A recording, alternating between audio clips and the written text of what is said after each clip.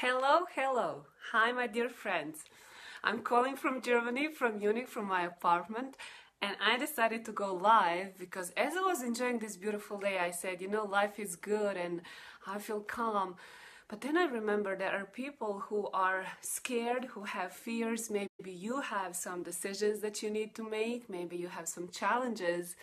And I decided to help you to overcome fears. Thank you everyone who are joining. I will try to be focused because I have today good content to share and to be as short as possible. So look at this. How can you overcome fear? Okay, we all have fears and we all know that, it's just a matter of how big this fear is and how we will overcome it. But there is one thing that maybe you didn't know. Okay, my name is Silvija Popovic, for the one who's coming first time. I'm a mindset and a business strategist, and I'm coming from the educational background. And as I was studying psychology, what my professor said really shocked me, and it's connected with fear. She said that we are all born only with two fears. Only with two fears. Can you believe that? So if we're only born with two fears, that means all other fears, we pick up later. So what are the two fears that we are born with?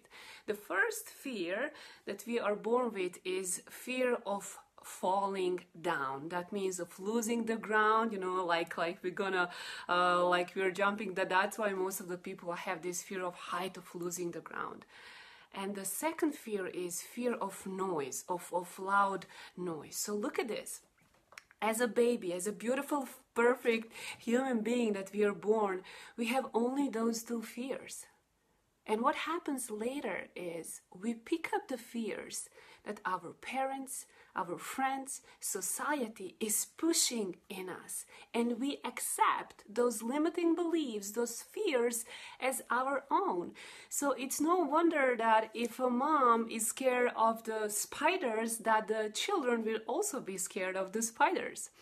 So first thing, when you want to overcome fear, ask yourself, where is the root of this fear? Where did it started? Did it started by your mom saying limiting beliefs? Did it starting, no judging mom, big highs to all mom, including mine? But did it started with your parents? Or did it started maybe with your best friend who or he or she was afraid of something? So first step to overcome the fear is detect where did it started and how did it started. Hi Arman, hi everyone. Okay. Second thing is, when you detect, when you face, when you confront this, okay, this is where it started, then ask yourself, okay, what is the worst case scenario that can happen if you go for it? What is the worst case scenario if that fear comes true? What will happen? Let's say, for example, that you want to start your own company. For the one who's working for the other people, you want to start your own company. Hi, Rita. Hi, everyone. Glad that you're here. Share this video, like it, so that everyone can overcome their fear. Okay, let's say, for example, you want to start your own company. And okay, there will be a financial investment. You will need to change a lot of things in your life. Ask yourself, what if you don't succeed? How would your life look like then? Okay, probably you'll be in a difficult financial situation, and then what would happen then? Then you would probably need to ask help from the other people. Okay, you would need to include other people. And then what? And then what? And then what? No one on this planet, even if the worst case scenario happened, from my perspective, what would be the worst case scenario if I'm starting my company again? That would be, okay, so I invested money, I didn't make it, I didn't pay the bills, I end up on the street, and then I would become homeless. And if I would become homeless and I would have this mind, I would go to a shelter and ask for food, I would get some money, I would start all over again. And why I chose this example is exactly that. The fear of me starting my own company, I have several now, but starting my own company was literally that. Oh my God, what will happen if I don't make it? And when I came to the point to see that there is always solution, there will always be people who would help me, that fear becomes smaller and smaller. Okay, so that is the second thing. The third thing that I want to encourage you how to overcome fear, one of the things that helped me is that you literally go directly to that fear. You know, it's like boxing. When I was doing kickboxing and karate, it's like you need to be focused, and when you know that fear, bam, you just go in it, directly in it. Let me tell you one story. When I was, I think I was like a teenager, and as I'm coming from the small city, and where this beautiful river, and you can walk at night, really romantic. And thank you, Melissa, for your comment. Yeah, so it was like really beautiful part of my hometown city in Croatia. One day I came and I asked my dad, who's like really bold and strong person, and I said, you know, Dad, what are you afraid of? Like, what are your fears?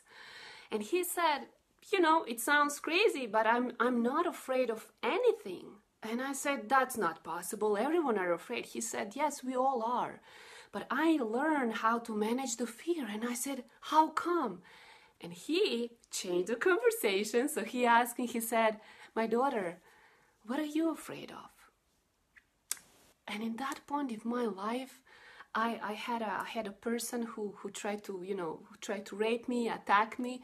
And that was in the dark street. So I said, you know, Dad, I'm afraid of dark. I'm afraid of dark. And he said, when you're afraid of something, go directly into it. Especially when there's a dark, not just in the street, in a life. Because where there's a darkness, you can also hide yourself. You can calm your breathing, and your eyes will adapt to situations, so you will be also able to observe, to act, and to attack, and to defend yourself. Bam! And look at that situation, when it's dark in your life, when you're full of fear, remember, if you go directly to it, the people will come, situations will change. You have all the power that you need right now inside of yourself, because you are part of God, and there's no way that if you're aware of that, it's no way that you fail, okay? So look at this. With that said, I would lead you to the last step. I don't know how about you.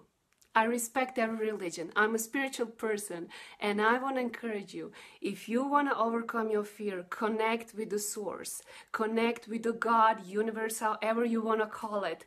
Connect with that and ask for protection. I always say, God, I know that you're with me, but please, you know, help me. Help me to give this power. Help me to help other people. Help me to overcome this fear. And you will see, when you ask, you receive. The last thing that I want to tell you today is, to overcome fear, you cannot do it by yourself, okay?